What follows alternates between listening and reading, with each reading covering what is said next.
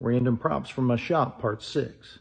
This is an authentic candlestick telephone. These were used from 1893 to the late 1920s, and I use this as a prop in The Sun for AMC. This reminds me that I need to call my assistant back. He asked me why I never call him back, and I just said I don't recall. A Sabrett hot dog umbrella. When we're filming a New York street scene, but we're not in New York, we need things that'll be an instant read as New York. So a hot dog stand with a Sabrett's umbrella will definitely do the trick. You see this and it's abundantly clear that you're in New York City. Sabrett's wieners are not good actors though. You gotta be an Oscar wiener. Frankly, I'd say I'm on a roll with these puns. This is one of the prop rubber worms from How to Eat Fried Worms, and the crew kept trying to get me to eat a real one, but I didn't take the bait.